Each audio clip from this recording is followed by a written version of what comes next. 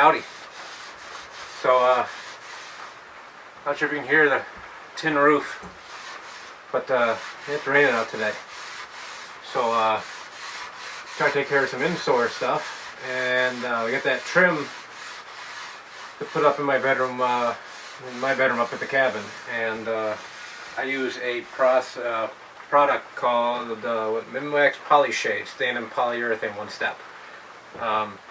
We already have one coat down and everything. In between coats, you use some steel wool it down, take off the rough spots, and then you put your second coat down and you get your poly. And so you get a nice shiny finish when you're all done. So right now I am going through, and these are already done. I'm just doing the pieces that are left, and then I will use a paintbrush, knock off any of the steel wool that's on there in a rag. I'm not particularly caring about if I have a hunk of dust or something in it. It's a cabin. It's not it's not a church. But I'll try to go through and make it as smooth and make it somewhat decent. So hopefully we can get this up and installed today. We'll see what the weather's like. If it starts really downpouring, I don't know what we're going to end up doing. We have steel for the trim on the guest cabin, but it's pouring out, or on and off pouring. Right now it's actually not that bad. It seems to have let up for a second. We'll see if we get to that or not. I'm not going to go out in the pouring rain and put that trim up. But right now I'm just going to work on this, put on a coat of poly, or the stain poly mix, and let it dry.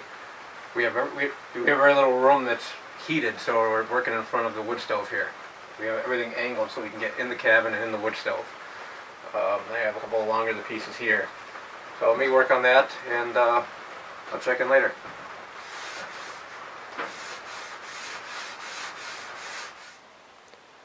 Can't come out here for a weekend without showing the view and how it changes. All the leaves gone. Like I said, last week was the peak week for leaf peeping. Though the poplar are still holding on to a lot of their leaves over here. It's still green.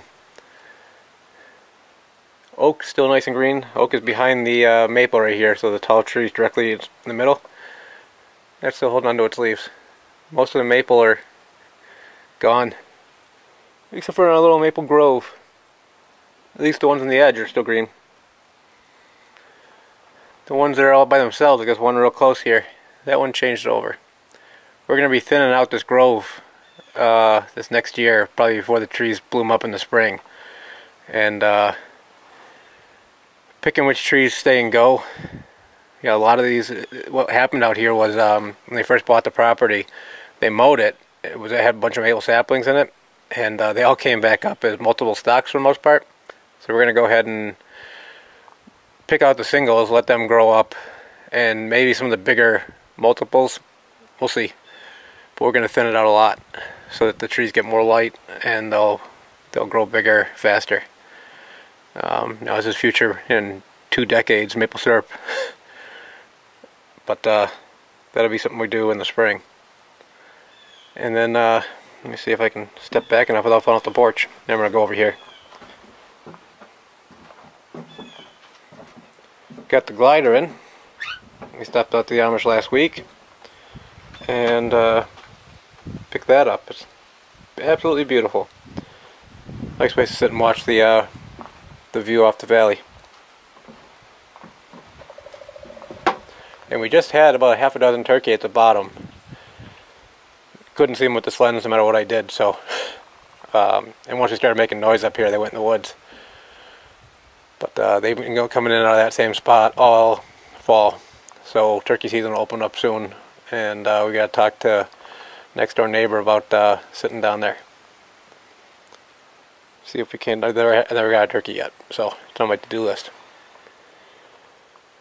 Oh, we're gonna go look for something we can't find, and then we're gonna go put a window in the guest cabin door. So then after we're done that, stain should be set, and we will get the window trim installed.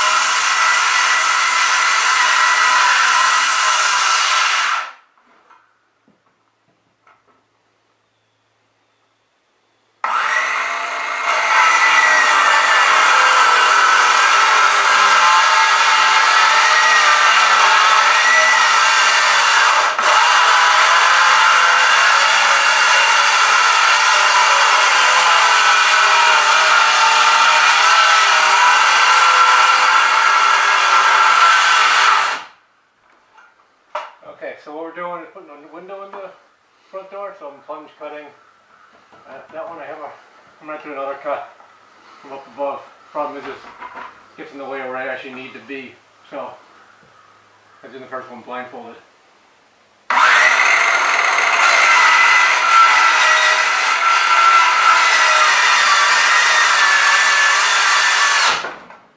Keep your hands away from the blade.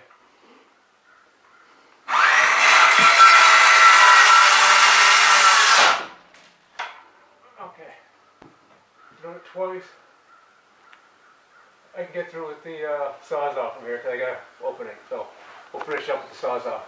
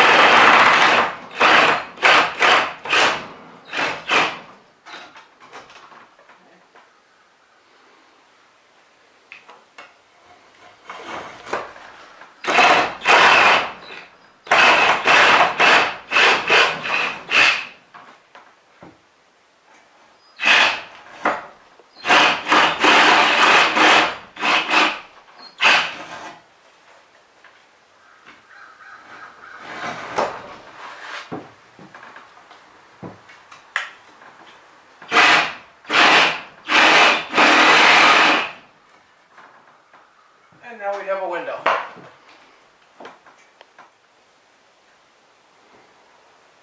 And there we go.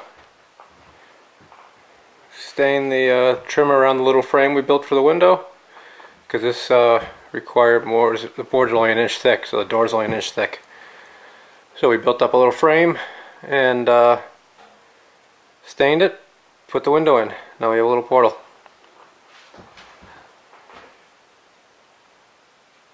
Not too bad.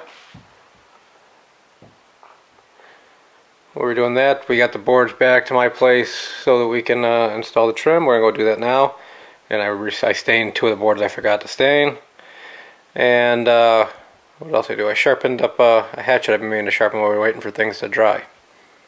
Been just sitting out here for a while. I've been forgetting to bring my file out. So I finally remembered to bring it and sharpened it up. So we're going to head back now and we're going to do the trim. So here's a before shot of the window and all the parts. You don't really think about it. Window trim seems like it's no big deal, but there's a lot of parts. Sill, from the top and the bottom, that goes between the two windows, uprights, over there, more over here. There's a lot of little pieces that go along in it. So we're going to pre-drill everything and then start hanging and banging. The windows aren't exactly the same size. The one on the right is actually a ½ inch or ¼ inch bigger than the one on the left. There's no two windows in this cabin that are the same, really. They were all seconds or salvage or whatever. So yeah, we'll see. It should come out okay when we're all done, but might not be exactly level. So let's get going.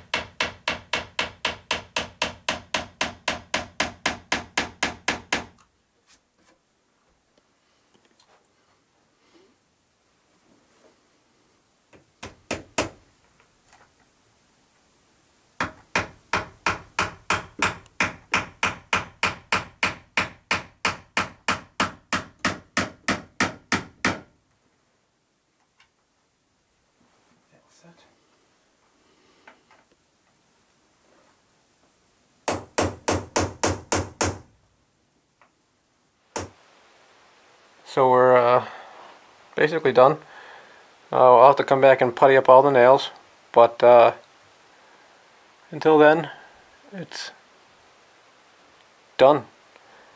While I was up here, best laid plans. We stained everything but the before we got here, but the horizontal trim pieces on this end over here in the middle and the far end over on the middle, we didn't do one side, so we had to go back and get the stain and finish it up.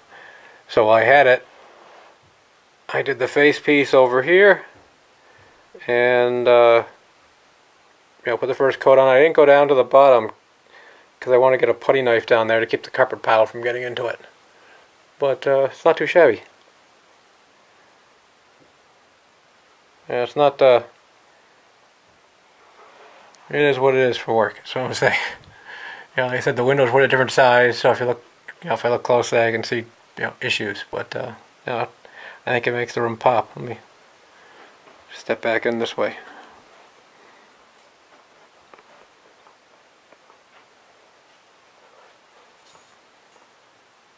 Yeah, not too bad. I think it's better than the no trim look. So yeah, I think. We're going to do the other windows, but I'm not sure if I'll get to it this year or not. We'll see if we have time. What else do we have? I think that's really it for today. I got an axe or the hatchet sharpened. I'm going to go finish it up with the stone before I leave, I think. And then the window installed, and the window installed in the other door, and then we have the trim installed here. And it's about time for me to head back to the city once I finish up that axe. I'm just going to use a stone, take 5 minutes and make it real sharp. I'll bring it back out to the cabin next time I come out. But yeah, it's a good productive day.